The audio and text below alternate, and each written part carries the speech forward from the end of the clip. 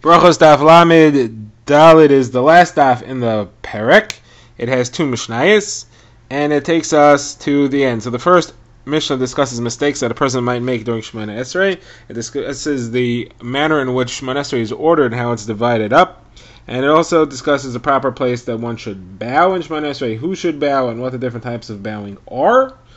The next Mishnah talks about smoothness of tefillah, that one should find his tefillah to be easy, and what it means if it's not easy.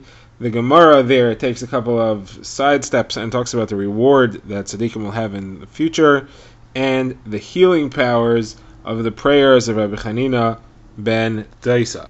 The daf opens with a Mishnah which teaches us 6 halachas pertaining to a chazan who makes a mistake or might be in a confusing situation that will lead him to make mistakes during his Shemona Esrei. So first, the Mishnah says that if somebody says, Yevarechecha tovim, Hashem, the good people should praise you, that's a terrible thing to say, and it is considered to be heresy, apikarsis, because we include both tzaddikim and rishaim in our minyanim.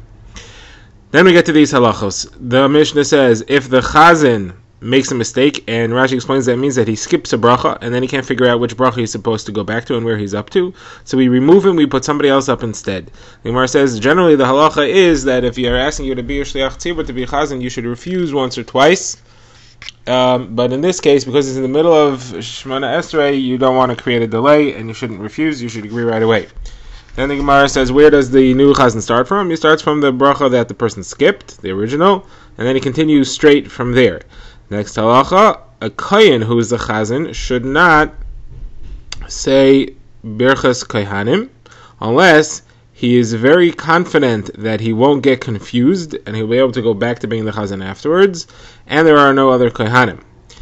The chazan himself should not answer amen to the kohen's bracha because he needs to say the words to lead the chazan on, and he needs to conclude afterwards, and therefore he should not say amen to the bracha of the kohen because we don't want him to get confused. Okay, now we get to the Gemara, which brings, first of all, a brisa which discusses the halacha about refusing to be the chazan. The Gemara says that when they ask you to be the chazan, you should initially refuse, and if you don't refuse, you just jump right in, then you're like a pot of soup that has no salt, and if you refuse too much, so then you're like a pot of soup that got burnt. How should you do it? What's the right way to approach it? So the Gemara says the first time they ask you should refuse, the second time you should begin moving around as if you're about to get up, and the third time you should actually get up and go down to the chazan. So you should refuse, demur, and then approach. Okay, the Gemara brings another brisa, similar idea. The Gemara says there are 3 things that too much is no good and too little is good. It's better to have less than more. And these are the 3 things: yeast, you don't want too much yeast in your dough; salt, don't want too much salt in the food; and refusals. You don't have too many refusals. Okay, now the Gemara quotes a machlokes about making mistakes in tefillah, and the Gemara will try to prove one of the 2 sides from our Mishnah. The Gemara has a machlokes as follows. Rav Huna says that Shemona Esrei is divided up into 3 sections. There's the first 3 brachos, there's the last 3 brachos, and there's everything in between. Each is an individual section, and if somebody makes a mistake in one of the sections, he has to go back to the beginning of that section, such that if he makes a mistake in the middle of Shemona Esrei, he has to go back to the beginning of the middle section, which is Chayin Hadas. Rav Asi says there is no significant order to the brachos in the middle, and you can say them in any order you like. The order is not important. Now that definitely doesn't fit with our Mishnah, which says that if somebody said the brachos out of order, you remove him. But what about Rav Huna? Does it fit with Rav Huna? So Rav Shesha says, well, if you look in our Mishnah, it says that he should go back to the beginning of the bracha, the one that was skipped. It seems to imply you don't go back to the beginning of the section. So that is not like Rav Huna, who says you go back to the beginning of the section. Where it says Rav Huna will answer, no, when it says beginning of the bracha, it means the beginning of the section. The whole section is considered to be like one bracha. The Gemara now quotes a statement of Rabbi Yehuda, which also agrees with this division of the 3 sections. He says a person should not request things from HaKadosh Baruch Hu in the first 3 brachos or the last 3 brachos of Shemona Esrei, because they are ordered as follows. The first 3 is like a servant who is praising his master. He's approaching and he's praising. It's part of his approach. The middle section is the servant who is requesting something from his master. And the final section is Haida, is thank yous, is the servant who is showing gratitude for what he has received and taking his leave. Okay, now the Gemara brings 2 stories with Rav Elazar and a chazan who took a strange amount of time. The first incident is that there was a chazan in front of Rabbi Eliezer who was taking too long, and the Talmidim said, Rabbi, look how long he's taking. And he said, no, what's the big deal? He's not taking longer than Moshe Rabbeinu, who was mispal for 40 days and 40 nights. There was a different incident where there was somebody taking too short. He was zooming through it. And they said to Rabbi Eliezer, look how quick he's going. And he said, it's not quicker than Moshe Rabbeinu, who said, Kel na rafan na lo. When he was praying for Refuah Shalema for Miriam, his sister, he just said 5 words. Where says Rav Yaakov, says in the name of Rav Chizda, if you're praying for somebody to have a recovery, you do not have to mention the name, because you see in that tefillah, Moshe did not mention Miriam's name. He just referred to her as La. The Rishonim here add that's only if you're in front of the person. If your person's not there, then you should mention the name. Okay, now the Gemara launches into a discussion of which part of Shemoneh Esrei a person should be bowing. The Gemara will discuss that there is different types of people should do different types of bowing. The more high up you are in the social order, the more you need to humble yourself and the more you should bow. And the Gemara will talk about different types of bowing and what they are. So first the Gemara says a regular person should bow twice in the bracha of Avos, once at the beginning, once at the end. That's when we start Shemoneh Esrei, and when we say the bracha of Magen Avram, which is the end of the bracha of Avos. Then it says the person should also bow in the beginning of Moedim and at the end of Moedim. We bow by the word Moedim and by the end of the bracha Keloi Da'os.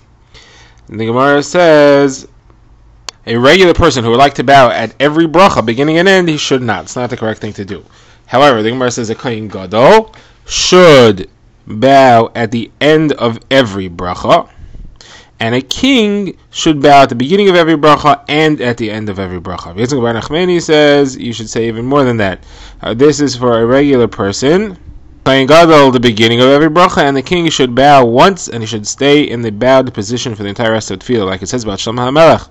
When Shlomo finished davening, that's when he got up. Before then, he was kneeling on his knees the entire time. Okay, now the Gemara quotes a brisa which explains what the different types of bowing are. So we have kida, we have hishtachavoya, and we have kriya. So kida, the Gemara says, is if he brings his face to the floor. The Mefarshim have a machlokes if that's from a standing position all the way to the floor, a very difficult thing to do, or from a seated position, also not simple. Either way, he only supports himself off the ground with his thumbs and brings his face all the way to the floor. That's called kida, like it says by Vatikad Bas-Sheva Apayim Eretz. She brought her face to the floor. Kriya, what's that? Kriya is on the knees, kneeling.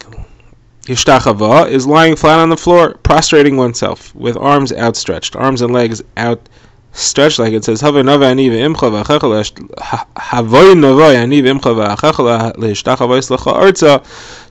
ourselves on the floor. Now, the Gemara says there is a part of tefillah called Nefilas Apayim. That's right after Shemoneh Esrei. We say Tachnun as Nefilas Apayim. It is special prayers, requests from HaKadosh Baruch Hu. And Nefilas Apayim involves a bowing of some sort. So we only put our heads on our arms, but in the earlier days they would do a complete prostration. The Gemara says that Abaye and Rava did not do a complete prostration.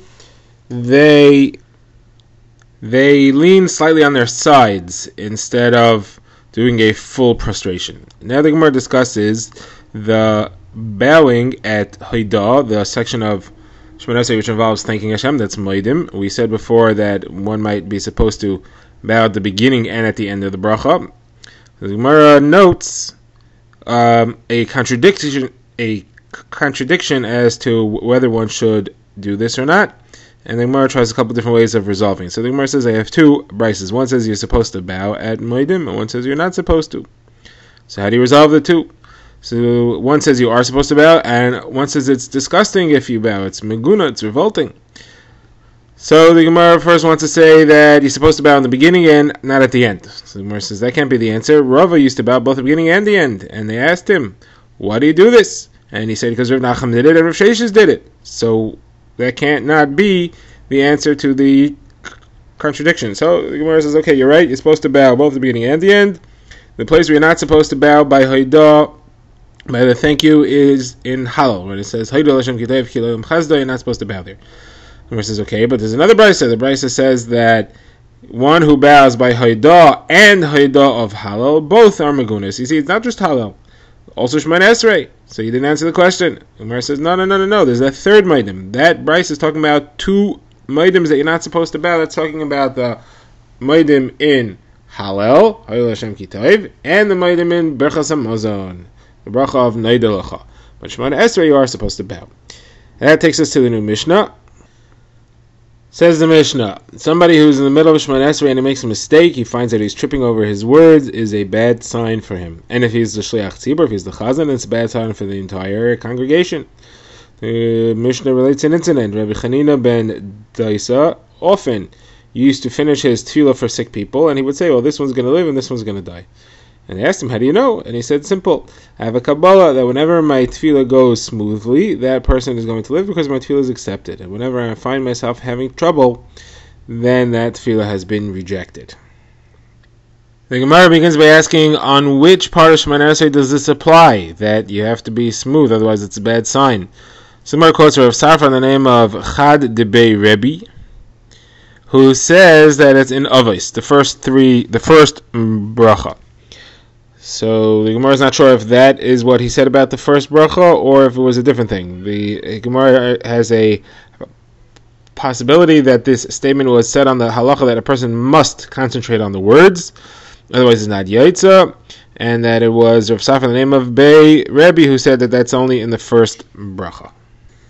The Gemara now refers to the statement of Rabbi Chanina ben Daisa in the Mishnah that he knows if his tefillah goes smoothly that will be a Yeshua for the person he was being mispalel for. The Gemara says, how did he know that? The Gemara says he learned it out of the pasuk, B'rei Nevis Fasayim, he created the sweetness of the lips, Shalom Shalom L'Rachik V'Lakarev, that'll be peace to the one who is distant and the one who is close. Now the Gemara launches into a bit of a sidestep here, talking about the reward for tzadikim in Olam Haba, and the Gemara will wind back around to the pasuk of Shalom Shalom L'Rachik V'Lakarev, which also refers to the ultimate reward in the future for tzadikim. So the Gemara says as follows: says Rav Chibar Abba Amar Rav Yechanan, all the prophecies that the Nevi'im said about the wonderful reward that awaits us was only said for somebody who is involved with Talmid Chacham. He marries his daughter to a Talmid Chacham, he does business to support a Talmid Chacham, he gives things to a Talmid Chacham to support him, and that he should be able to learn.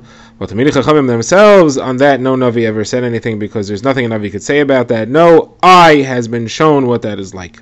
Rav Chia bar Abba said in the name of Rav Yechanan again, all the Nevi'im, everything that they said about reward for the future is only talking about the days of Mashiach.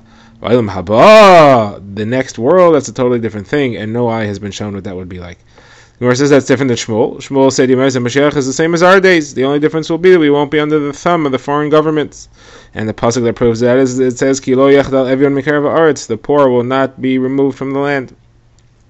Rav Chia bar Abba and Rav Yechanan says further, all the Nevi'im only said prophecies about the reward for Bali Tshuva, but the reward for Tzaddik and Gemurim, people who never did Tshuva because they never sinned, no eye has been shown that reward. The Gemara says that's different than Rabbi Avo, who said that Bali Tshuva have a greater reward than Tzaddik and Gemurim.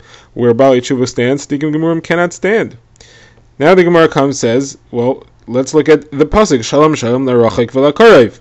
That lists the Rachik, the far one, before the Karev. That seems to indicate that the far one, somebody who was far and drew near, a Baal Tshuva, has a greater reward, he's mentioned first, than the Karev who is near. So the Gemara says, well, not so fast. Rabbi Yechanan will say, what does far mean? Far means far from Aveira. He's first, he's far from Aveira, he was always a tzaddik. Close means close to Aveira, who then departed it. Now, the Gemara says, what is this ayin le'rasa? The eye has never seen. What does that refer to? So the Gemara quotes Rabbi Shua ben Levi, who says that it refers to wine that is locked in its grapes since the 6 days of creation. It's obviously not meant to be understood literally. Gan Eden is not a bunch of wine. And the Gemara has another explanation of it. It is referring to Eden. Eden. No living creature has ever set eyes on Eden. The Gemara says, what do you mean? Adam Rishon did. The Gemara says, no, Adam Rishon was in the Gan. Gan and Eden are not the same things. It says that a river departed from Eden to water the Gan. That means that they're different things. The Gemara now quotes two stories in Brachos about the amazing curing power of Rabbi Chanina ben Daisa's tefillas. The Gemara says that the son of Rabbi Gamliel got sick, and he sent two messengers to go to Rabbi Chanina ben Daisa to ask him to pray for the healing and recovery of his son. So he saw them coming and he understood right away what this was about. He climbed up to his attic and he went to be mispalel. At some point he came down and he said, "Go back, it's okay, he has recovered, he's on his way to recovery, his fever has broken." So I said to him, "How do you know? Are you a Navi? You're a prophet?" He said, "I'm not a prophet, my father wasn't a prophet, but I know that as long as my prayers go smoothly, they will be accepted. If my prayers don't go smoothly, they'll be rejected." So the two messengers wrote down the exact moment that he said that the fever had broken, and they came back to Rabban Gamliel, and they compared notes. Indeed, the son had recovered, and his fever had broken. And he checked the time, and he said, it's not off by a second. It's not a second earlier, it's not a second later. Precisely the time that you said. He said that's precisely the time that his fever broke, and he asked us for water. And the Brisa quotes another incident that Rabbi Chanina ben Daisa went to learn Torah by Rabbi Yochanan ben Zakkai, and the son of Rabbi Yochanan ben Zakkai got sick. So he said, "Chanina, my son, please pray for my son." So Rabbi Chanina ben Daisa put his head between his knees, and he prayed for the Refuah Shalema. He prayed for mercy from HaKadosh Baruch Hu, and he recovered. So Rabbi Yochanan ben Zakkai said to his wife, if Ben Zakkai would stick his head between his knees, referring to himself, if I would stick my head between my knees all day, they would not listen to me. So his wife said, "What, you mean Chanina is greater than you?" He said, "No, it's not that he's greater than me. He is in the palace of the king like a servant before the king. That's how he is upstairs.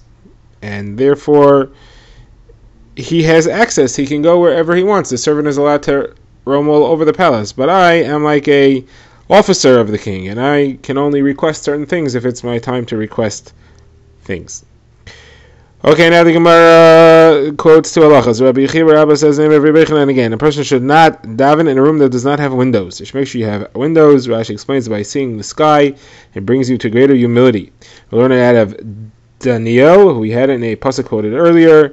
In this parak, he had windows in his room where he went to daven, and the windows faced Yerushalayim. If Kahana said, somebody who goes to daven in the fields, in the valleys, to me, that's chutzpah. That's chutzpah. He's out there in the fields. He's very broad-minded. He should be in a closed room. He should be in a room where he will feel humbled.